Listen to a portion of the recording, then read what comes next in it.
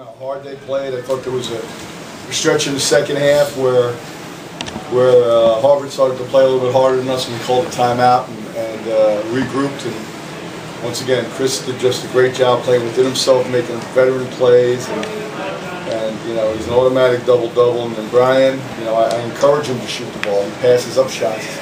At times, I don't think he realizes how good a shooter he is. And at the same time, you know, he's strong enough, even as a freshman, to be able to put it on the ground and keep people honest. So, Curvin Bristol did a good job defensively. You know, Keith Wright's a hell of a player, and we were concerned about that, and we were really concerned about them shooting the ball from the three-point line. But we knew we had to make them do that, and I think for the most part they took contested shots. So, hey, it's fun. I'm not gonna lie to you. It's fun coaching this team. They're fun. They're into it.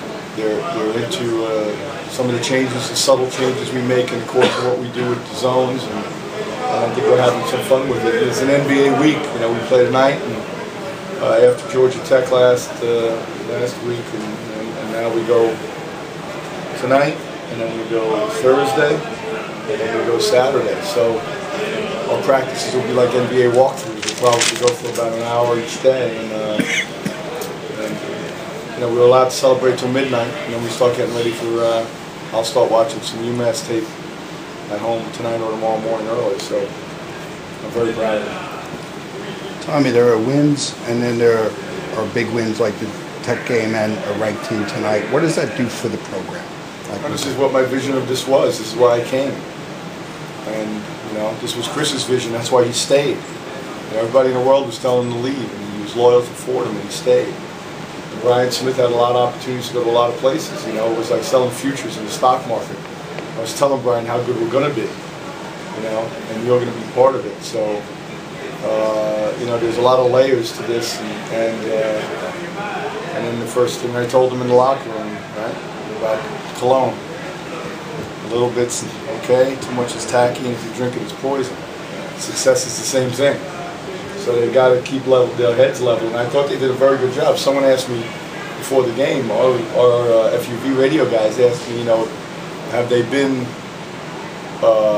wallowing in the win over Georgia Tech? And I said, to be quite honest, no. They seem to be very mature going into this game about the way they're doing business.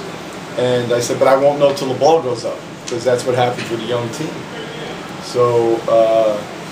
Obviously, and this place is special, man. You know, and I've said this all along. You know, you see this beautiful room we're in, the hallway, the Hall of Fame on the wall there, all the great players, and then our offices and the locker room, everything around here, the weight room, the training room, there's upgrades, and this place is a pit. And it can be for us what Cameron is for Duke. You know, they have the smallest, oldest gym in the ACC, but it's the toughest place to play, and kids still go there to play. So a night like Georgia Tech, and then a night like this, and Xavier Saturday, the place is going to be packed, and this is without the students here. So if we're lucky enough to find a way to win a couple more, the students will be even more engaged, and that'll make it that much more special. Chris, what's it mean to you guys, especially you, been here the longest, to be a ranked team now? Man, I'm ecstatic, man. I'm at a loss of words. Like, I was very confident coming into the game, but actually beating them, it's like a dream come true. Like, I'm really happy to be here. I'm happy that me and my teammates got to get this big win, and we're just going to keep going from here. Coach, knowing how well Harvard shoots the ball from behind there, 35% of the team coming in, what would you stress to the team as far as zone defense principles coming in? Well, we just changed the zone. You know, we weren't going to start playing man-to-man. We're going to be a zone team, and that's the commitment we've made, and I thought we did a good job controlling tempo with it. The score was where we wanted it to be. And then in the zone, we just, you know, there were a couple more points of emphasis in the sense of extending the zone on shooters and locating shooters in the zone, and you know, at times it was basically man-to-man, depending on where the ball is in the floor. I don't want to tell you everything we do, but you know, there's a bunch of guys. I worked for great coaches who were great zone coach. Bob McKillop, you know, Rolly Nascimento was incredible. I talked to him a couple times a week, you know, all the time, and we talk about the zone. He used to call it 1 to double. So there's a lot of things we're doing, and they're having fun. That's the cool thing. They're engaged in it, and they're like, all right, yeah, well, we're going to do this. And and they're executing the game plan, which was what we weren't able to do early in the season. But our maturity now and the amount of minutes they're getting, Bryan, Fatty, Jeff Short, Brandon, you know, I thought Alberto Esther gave us great minutes in the first half. But I thought that Jeff Short would extend the defense a little more with his shooting range, and that would allow us to get Chris post-ups. And they had to really extend out on Jeff, so we ran some post-ups to that side of the floor, knowing that they wouldn't leave him because they've seen him make, even though he didn't make a shot tonight, you know, his reputation created space on the floor. So it's good, man. It's all good, as the kids say. Bryan, at Madison Square Garden, you took a shot to try to tie the game. It was so long, and now you got, it's almost like take two. You get a shot here in the corner, you drill it. What's that feeling like, drilling in the corner when you know you're a big shot type of guy? It feels good. I know I wasn't like, I didn't understand. I didn't realize how far I was at Madison Square Garden. But then I had another chance to hit the big shot, so I took my time to make it. You were feeling it in the second half. You shooting in practice, getting much more reps and feel more comfortable in the offense? Yeah, taking extra shots before practice and after practice helps a lot. Coach, 3.5-minute mark, there was a block that was against you guys that could have easily been for the goaltender. Then Harvard got a quick 3 to tie the game before the timeout. What did you say during that timeout that got you guys to finish the game with a 10-4 run? I can't tell you what I said to the ref about the block. Actually, I think it was a good call. I don't think the ball got above the rim. But, and I thought the crew, this referee crew did a wonderful job of controlling a tough game to ref. You know, there's no magic, man. You know, I mean, we do all our work as coaches leading into the game. You make some adjustments and you get a feel for what's going on. I kept talking to them about it's just about a stop and a run. A stop and a run. We need one more run, and then we can hold the ball and play time and score. And that's something we talk about in practice all the time. We wanted to continue to run, get the ball in the post, and attack offensively inside out. And I thought the big guys did a great job feeding Chris in the high post. It's the first game we've really gotten a lot of high lows. And that's another part of our arsenal now that's good and it's important. So, and Chris is making free throws. So in the past, people would just foul him and send him to the foul line, you know, give up 1 instead of 2. But he's become a whole different player now because of his ability to make free throws. Chris, in the first half, it seemed like you were a little bit out of it. Team wasn't communicating that much on the zone. Then the second half, the whole crowd got into it. You started getting into it, getting the crowd into it. You know, what did you guys change? What did you do?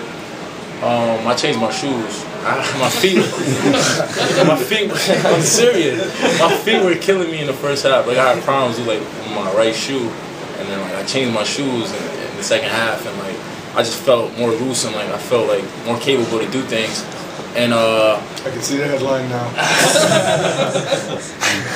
I was being a leader basically, and talking a whole bunch and bringing people in during huddles, during timeouts and stuff, bringing my teammates in. We were talking, we were communicating way more, and basically it just played a whole lot harder, very physical, ducking in the big guys, just played within myself like Coach says, and came up with the big win. Bryan, how did you feed off the crowd and the atmosphere tonight to continue to shoot well in both halves? Knowing that the crowd was in it and I was making shots is a good feeling, so I just kept shooting it and kept going in. Bryan passed up 1 at about the 6-minute mark in the corner, and then he did the double clutch, and the second one he missed.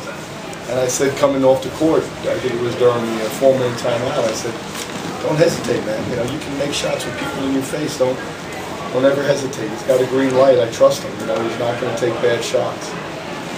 Bryan, do you think you'll need less encouragement now to take shots after tonight?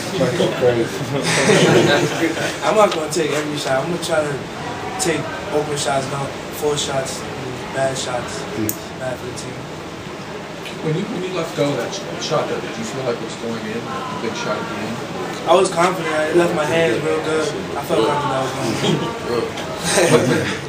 You know, Bryan, when I recruited him, you know, he had the reputation. He had scored 68 in a high school game, and we had seen him play as a junior a little bit, but he's one of those guys when he misses it looks good. So you know he's a good shooter. It's always on the heel of the rim. You know, he's got great mechanics. It's similar to a baseball player having a very good compact swing or a golfer. So there's very little room for error in his mechanics, and that's one of the reasons why he's such a good shooter. He's got great legs. You know, he reminds me of Charles Jenkins in that sense. as a freshman he was powerful enough to still shoot the ball with great range because it comes from the waist down when you elevate and you can knock down shots. Coach, going into the Atlantic 10 tournament, I know the Atlantic 10 this year especially is such a tough conference. How do you think you guys stack up against some of your opponents? Yeah, well, look, I mean, I'm dumb enough to think we were going to win the Atlantic 10 every game last year, so I'm not going to change on that. You know, it was funny. Tommy and I, Amica and I, were talking about it before the game, and you know, unless you're in it, you know, you really can't. It's hard. Like I celebrate till midnight. And then you start getting ready for the next game, and then at the end of the year you look back on your season. But it's a very, very good basketball league, and you know, we just have to stay the course and continue to play at a high level. If we play a little bit less than we did tonight, we're not going to win games in our conference. It's that good. But we have talent, so I think we're going to be okay. I got a couple questions this week. What's the difference? Last year you had 6 wins at this time. And well, the difference is we have more depth and we have more talent. And knock on wood, last year, Brandon Butler got hurt and had to play the whole year hurt. And then Dominique got hurt and wasn't able to play. So I think that's a big difference for us.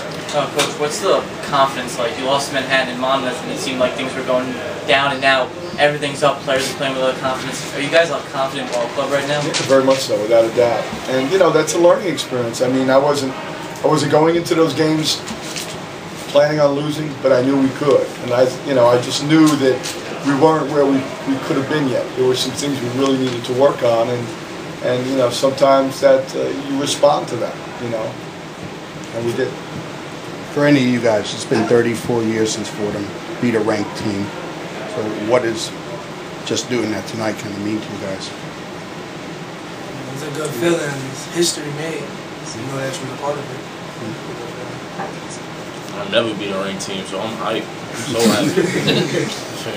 I mean, that's what I always think, and I don't want to, look, I love it. It's great from me, my family, and all of those things, but I think about the fans and Chris and Alberto and Ryan Hayes, who went through 2- and 3-win seasons, and the fans here who have struggled, and the alumni and the administration, and the people who I sat down with when I decided to make this move and come here. Part of it was because I didn't feel sorry for him, but I was like, well, maybe I did, I don't know. It was just like, this is a great challenge. You know, it was a good time for me to come here, and the only way you get it done is with players. There's no magic. There's nobody. You know, you get the best coaches in the world, and you give them a team that doesn't have good players, and they're not winning basketball games. So you got to have players. I'm smart enough to know that. And that's what I think of. I think about Father McShane. I think about all of the alumni that have been wonderful to me, the people who've been here, the people who helped build this room and build this lobby and our offices and allow us to take charter flights, and the people that are involved in this program, and they're all in. There's no hesitation, they're all in, and they want something special here, and tonight's part of it. It's not the end all, it's a long way from it, but we're moving in the right direction, I think. Chris, I apologize if you already answered this, but what do you guys do that was so effective against Wright tonight? Against Kid Wright? Right? Yeah. Yeah, I just think that we tried to play a one-on-one in the post, and we didn't allow any kickouts. You know, and I think he's very good at reposting. He catches, he kicks out, he reposts and gets you on the second one. So what we tried to do was just stay out on their shooters because they're such good shooters. I mean, Rivard's just a tremendous shooter. We got lucky the way he shot the ball tonight. He got some great looks that he never. I saw him in prep school, and we had just signed the contract to play Harvard for 4 years, and it's a wonderful game for Fordham to play. But I went to a prep school game and Rivard had like 10 threes, and I was like, "Where's he going?" They said Harvard. I said, "Oh shit." I'm gonna see this kid for the next 4 years. But I mean, we got lucky tonight that he didn't shoot the ball great. And I think our defense had something to do with it. For the most part, we had a hand in his face.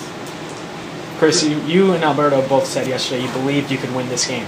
What did you tell to Bryan and Fatty and Brandon and the younger players to say, look, we can beat a top 25 team?